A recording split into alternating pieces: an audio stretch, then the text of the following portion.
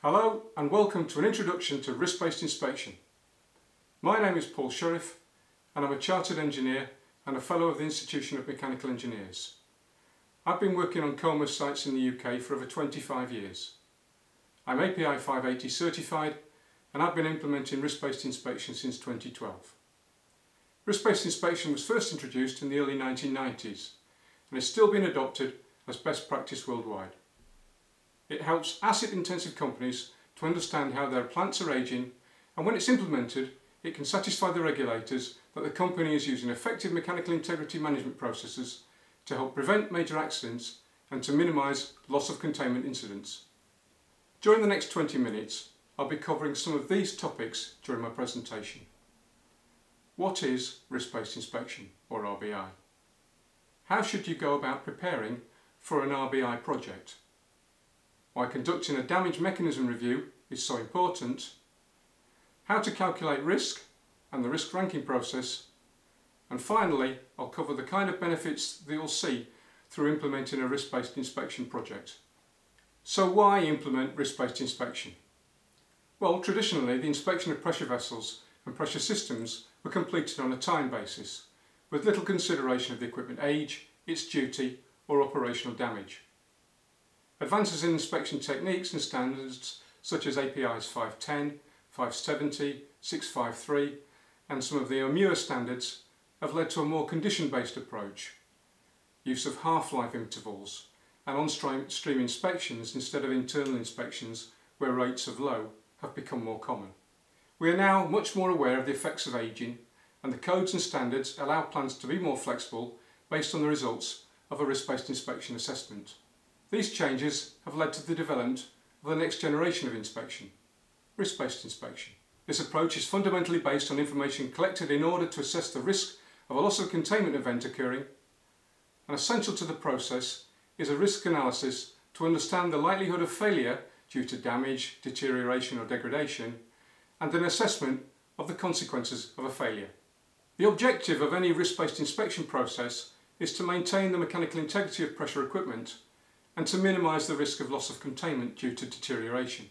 It can be applied to pressure vessels, process piping, storage tanks, pressure relief devices, heat exchangers, as well as boilers and heaters, and the pressure containing components of rotating equipment. It's important to bear in mind that although this concept is applied by the inspection and engineering personnel, it needs the commitment and cooperation of everyone associated with operations to succeed.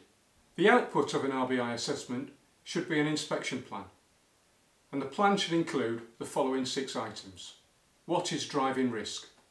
For example, is it the consequences of failure? The inspection methods that should be used? Is that visual inspection or UT going to be used? The extent of the inspection. Are we going to inspect the whole of the vessel or just specific parts, for instance? The inspection interval, which is usually in months or years. Any risk mitigation activities, such as painting or replacement of nozzles. And finally, the residual level of risk after the implementation and the mitigation activities have been implemented should be assessed. So what do we mean by risk? Well, the very simple mathematical definition of risk is as follows. Risk is probability times consequence. A better definition is that risk is the combination of the probability of some event occurring during a particular time period and the consequences, which are usually negative, associated with that event. The risk being calculated by RBI is relative risk, not absolute risk. Absolute risk is time-consuming, costly and difficult to accurately calculate. We're looking to determine relative risk so we can quickly rank the risks. In risk-based inspection, we're looking to calculate the risk of a specific consequence, like a pinhole leak or a rupture for instance, and then combine it with the probability of the specific consequence occurring. An important part of the RBI journey is to establish what level of risk is acceptable for the organisation. In any project, scope is extremely important, and an RBI implementation project is no different. The scope of an RBI implementation project can be established by resolving these 4 questions. Firstly, what is the objective of the RBI project? What are we hoping to achieve? Are we looking to better understand risk on site, or to better use our resources, for instance? Secondly, we need to identify the physical boundaries of the project. What's in scope and what's out? Are we going to consider the whole site? A unit, for instance, or just specific vessels? Thirdly, we need to identify the operating boundaries. What operating period are we going to examine? Is it the full life of the unit? Will we include startup, shutdowns, upset conditions, for instance? Lastly, we need to consider how will the assessment be carried out. Assessment methods range from qualitative through semi-quantitative to quantitative, and I'll explain more about this shortly. The implementation of a risk-based inspection programme is still a project. As with any other project, a project plan with timescales should be developed. The progress of the project should be reported on a periodic basis, and key performance indicators should be used to measure progress. In that way, roadblocks or issues can be identified and resolved quickly. Next, I want to cover the roles within the RBI implementation project. Any RBI project needs a team approach because no one has all the information to execute RBI on their own. The committed team needs to have access to all of the following roles, and to avoid confusion, the roles should be formally recorded. You need a team leader to form the team. You'll need equipment inspectors or inspection specialists to help gather information on the condition and history of the equipment. A corrosion specialist is required to assess the damage mechanisms, their applicability and their severity.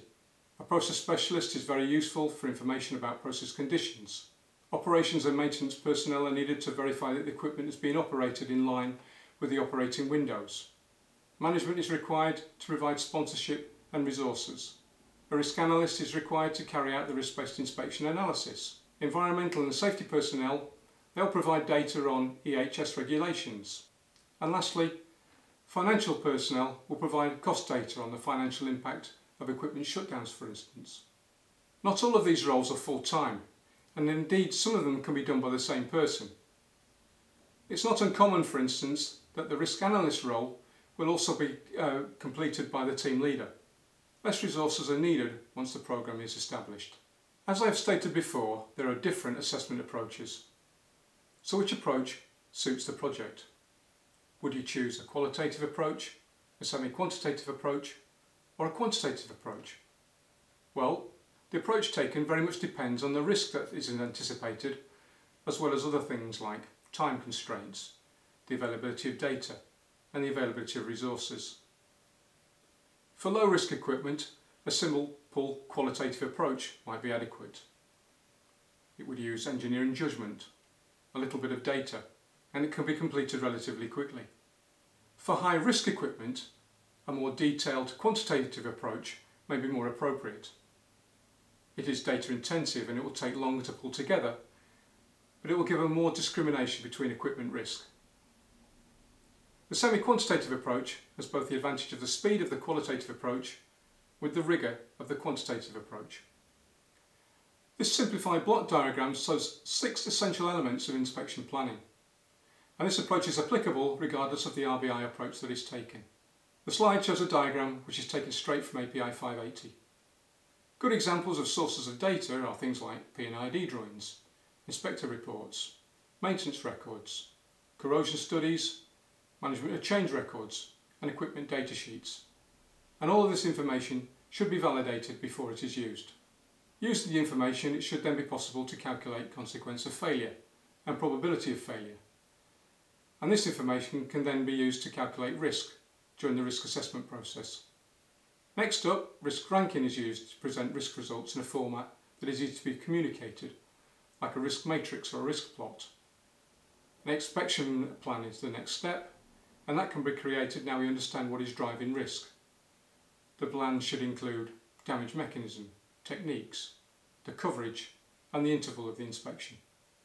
Some mitigation can be achieved by inspection, however there are other methods, repairs and replacements for instance. Consequence of failure can be reduced by modifying the process. Probability of failure can be improved by using better materials of construction. Improving isolation procedures will reduce detection and isolation times. And the use of blast-proof buildings, for instance, will improve consequence of failure. Lastly, reassessment should be carried out whenever an inspection has been completed or significant changes have taken place. like process changes for instance. The RBI team shall consult with a corrosion specialist to define equipment damage mechanisms and potential failure modes. Examples of damage mechanisms are things like corrosion, cracking or metallurgical damage. Damage mechanisms can affect equipment both externally and internally. Having identified the damage mechanisms, it should be possible to define potential failure modes. Failure modes are kind of what they say really. They define how the component will fail. Will it rupture? Will it show leakage or fracture? All of the assumptions about design pressure, temperature and materials should be noted. And all the process conditions, including startups, abnormal conditions and things like that, should also be considered. The results need to be tabulated as shown in these examples. So for instance, external corrosion leads to localised thinning, leading to a pinhole leak. Internal cracking leads to small cracking through to through cracks or even rupture. During the damage mechanism review, it is vital to establish the integrity operating windows of the process. Integrity operating windows are sets of limits used to determine the different operating variables like temperature, pressure or concentration that could affect the integrity and reliability of a process unit. Put simply, IOWs are the limits under which equipment or a process unit can be operated without serious damage. If the equipment is operated outside of its IOWs, at too high a temperature or too low a pressure for example, for a predetermined period of time, then preventable damage or failure may be caused by higher corrosion rates or another damage mechanism. Now we understand how the equipment will fail, it is possible to assess the probability of failure. Probability of failure is typically expressed in terms of frequency, usually frequencies per year. Probability of failure is determined by understanding two processes. Firstly, damage mechanisms and their damage rates, and secondly, the effectiveness of the inspection programme to identify and monitor the damage mechanisms. Using a qualitative approach, the probability of failure can be assessed using engineering judgment. It could be categorised as high, medium or low, or on a scale of 1 to 5. Using a quantitative approach, it should be possible to calculate damage rates and evaluate the effectiveness of the inspection regime. Whichever approach is taken, it needs to be documented and validated so it can be repeated. Now we understand how the equipment might fail, it should be possible to estimate the consequence of the failure. Usual consequences are things like health and safety impacts, such as the release of a toxic cloud, environmental impacts, such as the loss of containment into a waterway, or economic impacts, like the shutdown of operations to effect repairs. It should be stressed that the worst possible consequence is not always the most likely. Consequence of failure can be expressed in different ways, like injury severity, affected area, or cost. And using a qualitative approach, consequence of failure can be assessed using expert knowledge and experience. Consequence of failure using a qualitative approach could be categorised as high, medium or low, or on a scale of A to E. Using a quantitative approach, it should be more possible to calculate the volume of fluid released and the effect it has on people, property, the environment or the business. As before, with probability of failure, whichever approach is taken, it needs to be documented and validated so it can be repeated. The next step is calculating risk and risk ranking. The risk of each specific consequence can be calculated using the probability of failure and the consequence of failure values that have already been assessed or calculated. Now we're talking about risk being the probability of a specific consequence times the effects of that specific consequence. It's usual to represent these results in a risk matrix, like a 5x5 matrix shown below, or a risk plot. In the risk matrix shown, high risk equipment is shown in red, medium risk equipment is shown in yellow, and low risk equipment is shown in green. Once the risk values have been plotted, the evaluation process can begin. Equipment can be ranked or prioritised according to risk. The risk matrix is also a good tool to show whether the risk is acceptable or unacceptable. And the use of the risk matrix also shows whether consequence or probability is driving the risk. For risks that are unacceptable, mitigation measures should be considered. For instance, you could decommission equipment. So is the equipment really necessary for operations? You could inspect and make repairs? So can you, for instance, implement a cost-effective inspection programme with repairs? Can consequence of failure mitigation be implemented? As an example, can consequence of failure be reduced by design changes for instance to the isolation or detection systems? And fourthly, can probability of failure be mitigated? So for instance, can materials of construction be changed to reduce corrosion rates or to eradicate a damage mechanism? Now we can create some inspection plans. Inspection on its own does not reduce risk, but the information gained by an inspection can better quantify the risk. Inspection provides information by identifying, monitoring and measuring damage mechanisms. Some damage mechanisms can change too fast for inspection to be effective, or another damage mechanism can be triggered. This is where integrity operating windows need to be identified, and we discussed those before. Where risk is driven by probability of failure in particular, there is potential to manage risk through inspection.